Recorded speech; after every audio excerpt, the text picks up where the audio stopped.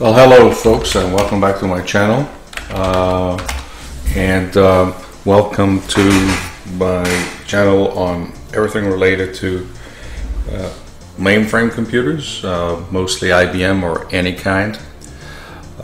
Today we're going to start a new series, or I'm going to start a new series on how to look at those dumps that MVS seems to create at every other turn, and use those dumps as a tool to find what's wrong, what you're doing most of the time, what we're doing wrong with MVS when we program, when we do stuff, and to debug and make our programs as free of bugs as possible.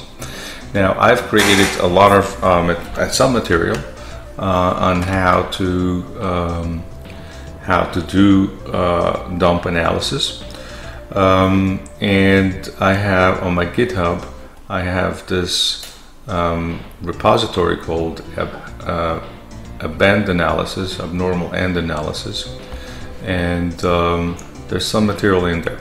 Before we go in there, however, I would like to say a few things about dumps.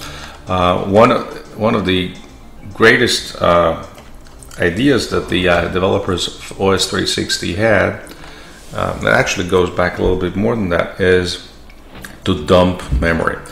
Before we understand what dumps is, we need to also think a little bit how back in the days mainframe operated. Back in the 60s, the newest way for computers to have RAM, the random access memory, was to have ferrite core memory.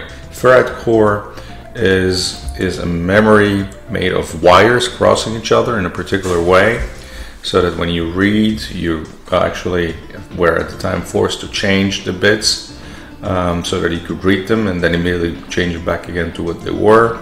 And when you're writing, of course, you're also changing the ferrite core. However, the good things is it was all about magnetization of those wires, and at the time, if the memory was magnetized a particular way, you could turn up the computer and turn it on, and it was still exactly the same. It's not like RAM today, when if a computer nowadays loses power for a split second, all the memory content is wiped. Back then, memory was stable. You could turn up the computer for months or years, turn it on, and it was still everything. The content of the memory was still there. And in fact, a lot of the things that we know today, from warm IPL or restarting a computer in a warm way instead of a cold way, you could often restart the computer and it would be, logically the operating system would be still in the exact same spot as it was before. And the idea of dumps came to dump the memory after a computer crashed. If a computer crashed, you could then restart the computer, run a little dump analysis tool, and it would dump everything that was still in memory from the previous crash. And very often by doing that, you could then find out what was wrong with the program that was running. And so they invented this way to dump the memory, and dumping the memory actually still has a lot of validity in the days when mainframe computers nowadays all have RAM modules exactly the same like the ones we have, or very similar to the ones we have on our computers. So we're gonna, just for sake of making clear what a dump is, I've created a program here that dumps, and I'm sure you've seen this before. Just showing you here, I wrote a little assembler program here. All it does is open a file, read some stuff from a file, and then produce a report on paper. So this is my assembler program, and when you run this assembler program the way that I do, you will always end up with this dump.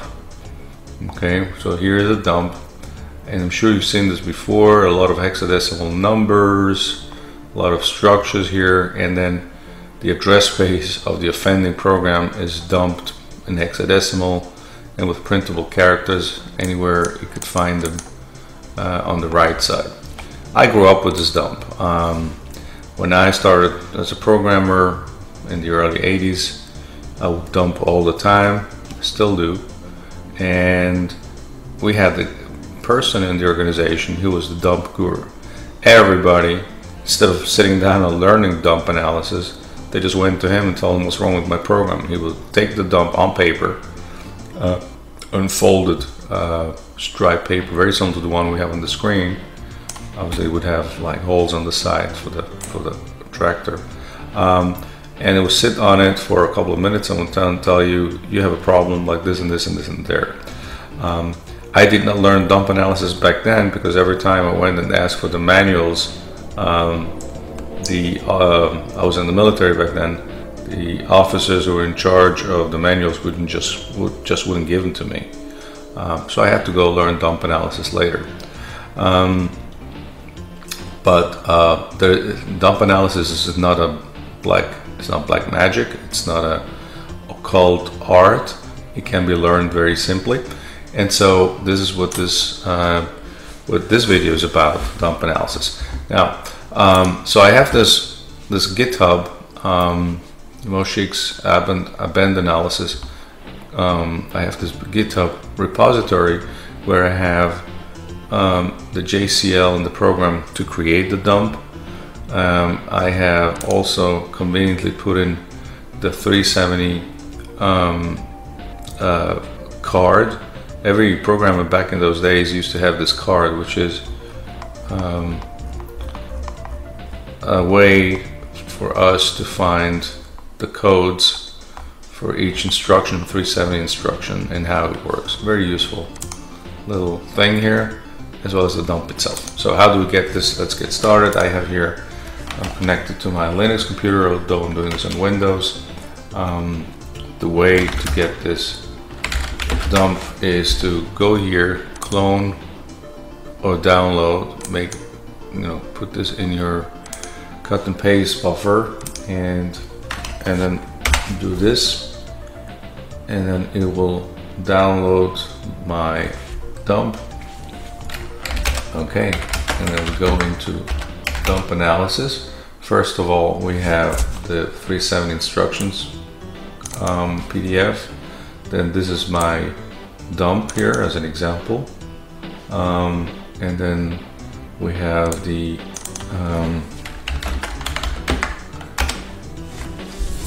job that creates the dump. So this is for MVS 3.8, obviously, for our TK4. And then I have a simple assembly program. What it does is, I can go line by line, but CSEC, that's the name of the code section here. Then we save all the registers on entry as requested by the architecture. We set up our base register, which is going to be R12. We ensure we have a save area chain build, so that if control is removed from us from the operating system, we can pass it back to us. And then I open this file, and then we create a table using and R register 9 is the one addressing it, and then we do some stuff.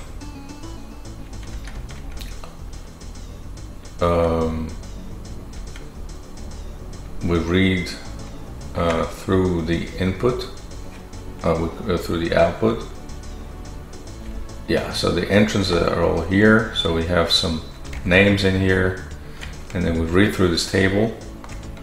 And as long as there's entries in the table, we put them all onto here. And this put instruction, which is a macro instruction, we write them to a printer. And when we're done, we close the output file that we opened in here, and we have an out DCB here, which refers to a DD name called out DD, and here's our data sequence, and that's it. So and then we have the sysprint here. We print everything to the printer. And if we run this program, and you run this program on your TK4 or whatever MVS 3.8, this will always dump. And I know why, obviously, and I did my dump analysis, but this is a job that will create this dump. You're welcome to do this and run your dump. And so obviously then The real question is, why does this job dump? And that's where dump analysis starts. But I would invite everybody to first get as far as getting this job to run so they can look at the same dump as I do. And so I put together a presentation here that will allow us to learn a little bit more about reading dumps. This is part 1. There may be a part 2 and part 3, depending on how deep you want to go. I will also listen for you feedback, how deep you want to take this. There is quite a bit to learn about dump analysis. One more thing I would like to say is that this refers to MVS 3.8 dump formats. The dump format has changed over the years, and today it looks quite a bit different. This is a dump that I'm very familiar from the 80s, but nowadays on ZOS I know the dumps look a little different. However, 85 to 90% of what we learn here will also still relate to ZOS dump analysis as well. So let's get right into it. So what is a dump? A dump is a service provided by the operating system. It's in a way, it's an error recovery procedure. It's a printout of the address space of a program that's running, a user program that's running, a problem state program that's running on MVS 3.8. As we know, the address space of MVS is built in a particular way. All the nucleus of MVS, all the system tables and control structures and memory areas are actually mapped into each address space of each program. So we actually have inside each one of our address space, we see all the areas of the operating system. We cannot change them unless we have certain permissions, but they are all part of the address space. And so a dump is basically just a photograph of the address space at the moment that an error occurred. And as such, a dump is really mainly a debugging tool. How do we produce an MVS dump? Well, we have to tell, when we run a job, we have to tell the MVS operating system that we want to be able to receive a dump. So we need to put at the very least this line, in our job. So as you can see here, CCU dump, DD sys out, and then wherever you want to send it. And sometimes you even need to put in sys ABEND for a fuller dump, where you have also further memory areas and the full address space. Usually CCU dump is enough. And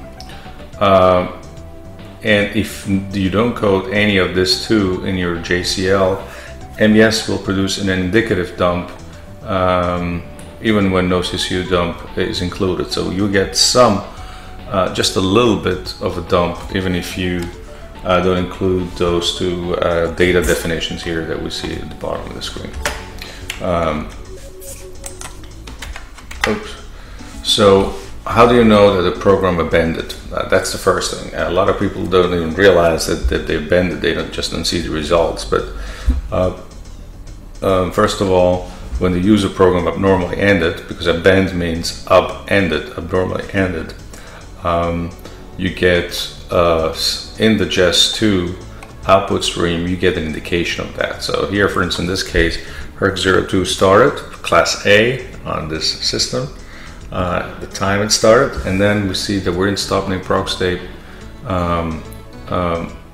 We're in the step here, and we have a return code of 8.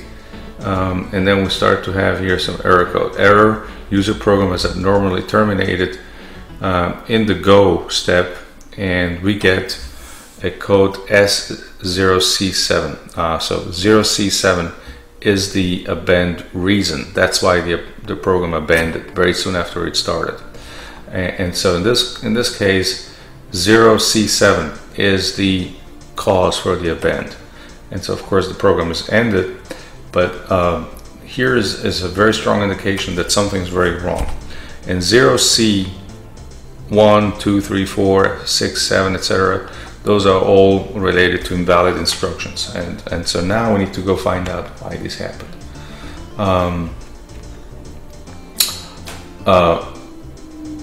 Now, a few things here about the S370 architecture. First of all, the System 370, we need to know, has variable length instruction codes. Not all architectures have variable length instruction codes, which means that some instructions take 2 bytes, some take 4, some take 6, etc., etc. And the only way to understand those instructions, because when a program abends, it abended not because of a COBOL instruction, not because of a PL1 instruction. It abended because an assembler instruction or machine instruction generated either by an assembler or by compiler was illegal, or something illegal was attempted. So it's not really, bends don't really happen at the COBOL, Fortran source code level. They happen at the machine code level, and so therefore we really need to have an understanding of the S370 and beyond architecture. I put in a reference card in the GitHub repository that you hopefully downloaded, and there every machine instruction of the S370 architecture is documented. So always, because we have variable instruction length, always account for the instruction length count, which is documented in the dump. So what we're going to do here now is start looking at the dump that was generated, which is the one that you have in the GitHub repository, and start understanding what's wrong. And so what I did here is every field of a dump, I gave it a meaningful field of the dump that we need for debugging. I put in a legend here, and then we'll go in the legend and understand what this all is. Now, obviously, a lot of this is self-explanatory. Like, it's the job name. B is which step, which is actually probably more important than the job name, because most people know the job name, but where in which step we had a problem here was in the go step, so not in the compilation. Obviously, compilers and assemblers very rarely abend because they have been properly debugged. Time, the date. And then there's about 30 to 40 pages usually in a dump. This, there's obviously been page number 1. This is a very important code here on this page, which is the completion code. Why this program abandoned, why this program dumped. And 0C7 is something that we'll look into later, but usually all the 0C ones are illegal instructions. And then right at the beginning of the dump, we'll see the program status word at the entry to the abend. So when the abend occurred, when illegal instruction execution was attempted, and we have to see, we'll see what 0C7 in particular means, but this is what the program status word was. And G will point to the instruction in the address space that caused this abend. However, we always have to consider that that the instruction length of the instruction that caused it was 4 bytes long. So when we go look at that, we will have to go back 4 bytes. But before we go into all this, reading everything that's in the dump and understanding what this all means, we need to understand a little bit of how MVS works. And for that, we need to understand that there is a lot of control blocks inside the kernel of the MVS nucleus that the dump will refer to. And I have here this little scheme here. Let me see if I can zoom in. Is it possible to zoom in? Nope, doesn't seem to be possible. Sorry about this, guys. I'm not so good with Windows, or as I like to say, I'm not very premium with Windows, but this just shows just some of the most important control blocks that MVS uses to run everything. For us programmers, we can have access to most of this, and we can read what's going on with most of this. Some of those will relate with processes. A lot of this will relate with paging and virtual memory. Some will relate to the real memory, RAM management. Some will relate to devices and files, but a little bit of an understanding of this is required, and there is some excellent manuals on this, mostly on Beat Sabers. If you go back to MVT and even M15 Beat Sabers documents, they will document a lot of this, and some of this have changed a little bit, but not a lot. And even today in ZOS, you still, the entry table where you can have access to most of these other control blocks and control areas is always through the CVT. TCB is the task control block, obviously, which refers to the task being executed, and from starting from CVT, you can start then attaching yourself to other tables, and from there get addresses of other tables until you get what it is you exactly need. And in the dump, a lot of these areas are going to be represented, because in an address space that is executing just before it dumps, just before it bends, most of these control areas are somewhere there in the address space, and reading those and understanding what is the status of each one of those tables is important to debugging a program. It's not important, we're not going to go through all the tables in here. This is just to show you that there is a lot of control blocks, obviously, and way more than the ones we see here, of course. These are just the ones that are useful for debugging. But it is somewhat important to understand all that. It's beyond the scope of this video to explain each one of those, but for the purpose of debugging our program, I will mention some of these tables, and you're welcome to stop the video, go back, and try to locate the tables that I will be mentioning. Maybe I will also refer back to this table as I create this video, just for you to know. So here we see just one of them, TCB, the task control block. We'll see in a moment why that is important, but this is as far as I want to take it today. I want to give you some links below this video, so you can start reading some of the control blocks. I will also upload this graph that I just showed, so you can maybe print it out and refer to it. Maybe you also want to print out the dump that I put in my GitHub, so that you can the one that is in here, it's called Broad HERC01. Maybe print it out so you can also go through it. So this is the first part of the dump analysis video. I know I want to take it much further than here, because there's a lot of material we have to cover.